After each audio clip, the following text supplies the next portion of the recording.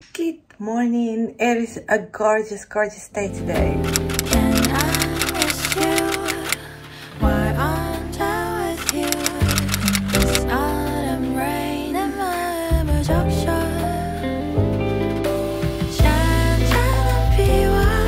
Trees are literally about to burst. Spring is here, and as you know, it symbolizes new beginnings, which we love because starting anything new is always exciting. What new beginning though? Where do I even start? If you ask me these questions, then I will answer, start with you. Reinvent yourself. This is absolutely one of my favorite cafes. The weather is just perfect. Too perfect. Yeah, I remember here, because there is a lake near this cafe, right in front of it actually. And a few months ago, we encountered a stray dog, and the dog followed us along the way. You know what? I'm gonna share it with you now. I'm gonna share our walk with the stray dog. I think it's so cute. Reinventing yourself. Think of it as whispering to your soul, asking, hey, what truly makes us happy? The answer should not come from your mind, but more like a quiet voice inside telling you the true answer that will give you a happy feeling just thinking about it. It's like rediscovering your favorite song, book, or movie after years, and it still gives you excitement. This journey, it's deeply personal, like turning the pages of an old diary and deciding to start a new chapter, right here, right now. Only you can do it. Imagine every morning you wake up with a blank page. What do you want to write on it? Joyful words, thoughtful notes, dreams, scary things, negative things. It's really up to you. And you do not have to write what you wrote yesterday or the day before that. You can change what you write every day. It's okay to change your mind over and over again, because once you align with your true self, there is no changing. When you know, you know. Letting go of the old is a must to reinvent yourself. It doesn't need to be hard. In fact, you should not force it. When you force something, you do not allow it to come ironically. Like walking with this dog, we didn't force him to follow us. He came on his own and created the most magical experience, unexpectedly. You should allow who you are to come to you naturally, softly. But how? How do you do it? Well, start by sitting with yourself and observing your inner world. It's, the majority would call it meditation. It's in the quiet moments that you realize you need to gently accept that some parts of you have done their time, that they no longer serve you. Thank them and softly let them fly away. Crafting the new you isn't about a drastic change. It's in the tiny details, the subtle shifts in your thoughts that suddenly make your whole life feel different. It's in choosing to laugh louder, to pause and look at the sky, to feel the wind, to find magic in everyday life.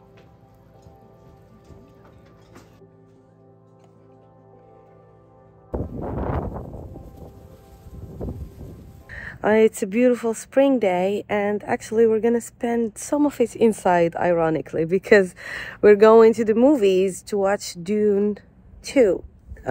We recently watched the first installation of Dune that was out in 2021, and yeah, our expectations were very high, because they said many masterpieces were inspired by Dune, like Game of Thrones and stuff. So I was like expecting better than this was. I don't know. I'm still was good. So now we're gonna see the second part. Oh my gosh, I would buy this for my house. I mean, the colors. This is so pretty.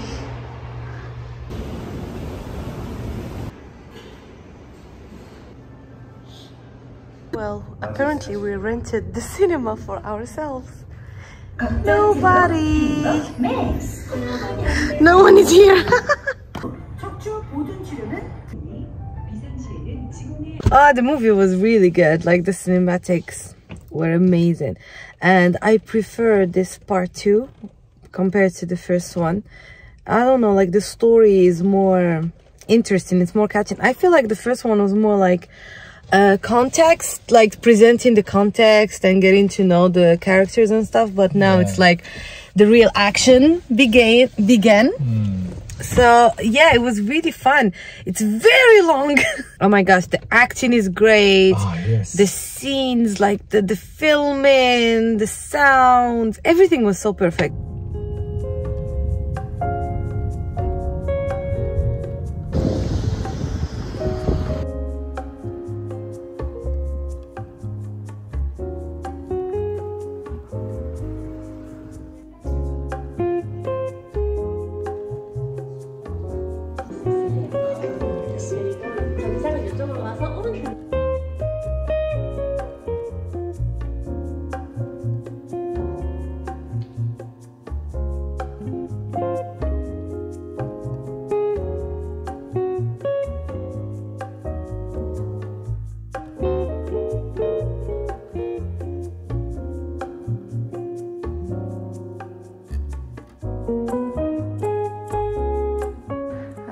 I like the color combination. It's so nice. Actually, I wouldn't know which one to pick. I wouldn't know whether to pick the pink one or the purple one. It's gonna depend on the room, I guess. If it's an office, I'll pick this. If it's a bedroom, I'll pick this.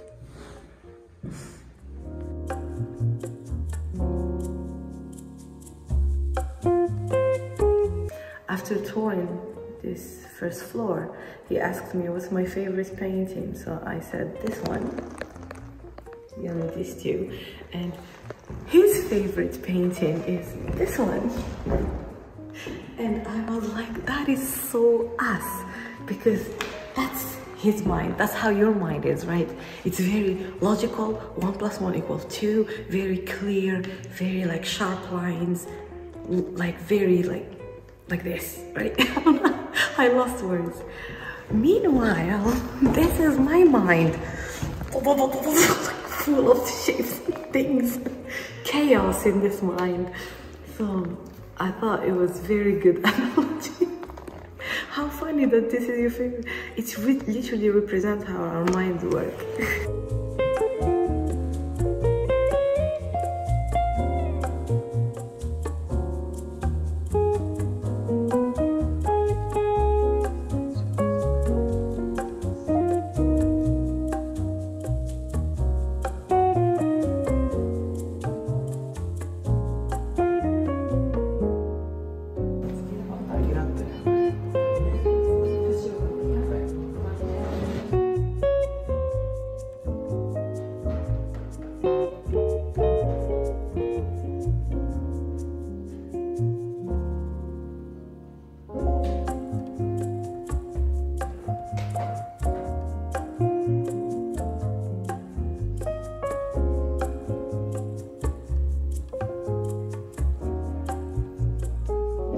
But the gallery was really good, especially that painting.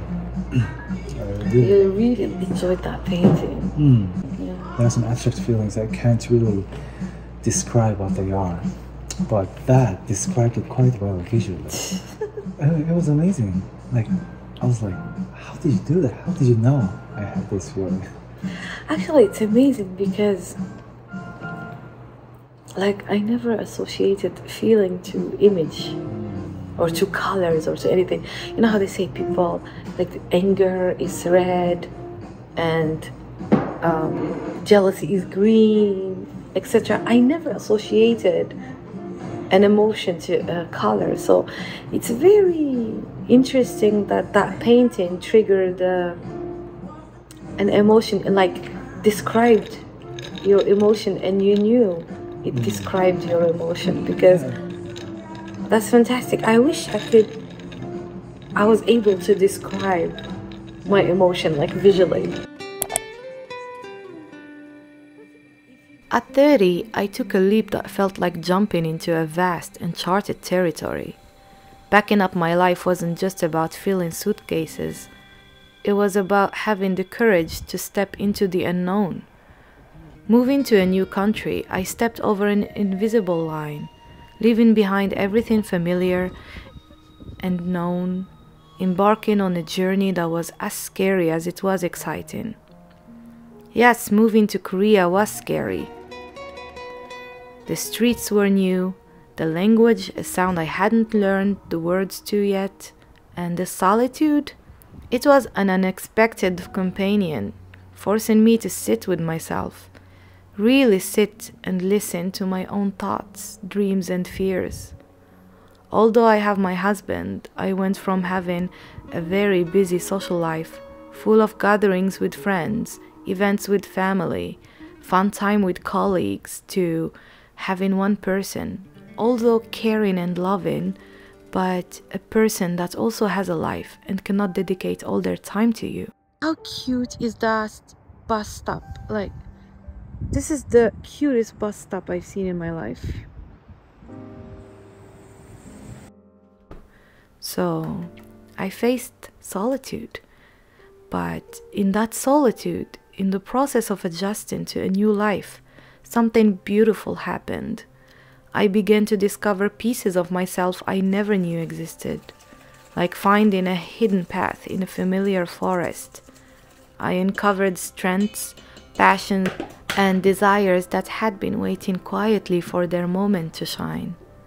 At first, it was horrible, I'm not gonna lie. Once I observed my inside world, it was a hectic, chaotic place, full of self-criticism, anxiety, anger, self-doubt, you name it. I realized I was living on survival mode all the time, and I was not even aware of it. That's how I learned to let go. The relief I felt once I realized that I was not being myself, that I was on a program that was running by itself for years, even decades at this point. Oh my God, the relief. That amazing sensation when you start to let go is incomparable. At first, that relief lasted for a fraction of a second, and I did not know how to get it back. But the more I practiced, the more I listened to my inner world, the more I was able to let go, gently, again, thanking every negative feeling and let them go. My life changed since then. I learned to cherish the small victories. The first time I went to the local market successfully, the initial awkward conversation in a new language that led to a smile of understanding, the warm, comforting aroma of a home-cooked meal that reminded me of my roots. This journey of reinvention at 30 wasn't just about changing my address. It was about reshaping my identity. It was about learning that home is not just a place, but a feeling you carry inside you. I know it's a cliche, but it is one for a reason. There is a sense of peace and belonging that blooms from self-discovery and acceptance. And now, as I continue to navigate this path, I realize that the process of finding myself is ongoing, a never-ending process that's both challenging and deeply rewarding. The fear and doubt haven't completely disappeared, but they've become familiar and less scary. They are just here to remind me of how far I've come and how much more there is to explore. In the quiet moments of solitude, in the laughter shared with new people who've become close friends, in the quiet confidence that grows with each small step forward, I find the warmth and joy of being truly alive. This journey has taught me that it's never too late to start over, to dream new dreams, and to discover the endless possibilities that lie within me. It's okay to still be discovering who you are. So, go for it. Sit quietly, Romanticize your life. Choose to feel the warmth of the sun on your face during a chilly morning walk. Choose the serenity of sipping tea. Choose the courage to dance as if nobody's watching. Find joy in the journey, in the simple act of being beautifully, wonderfully, authentically you.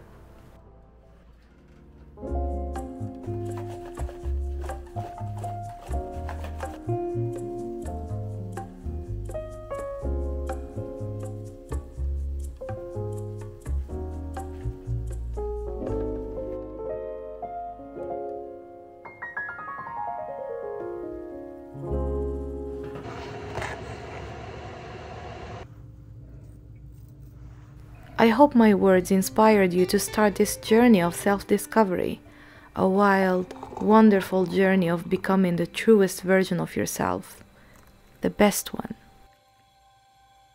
I will see you on my next one, love. Have a beautiful, beautiful day.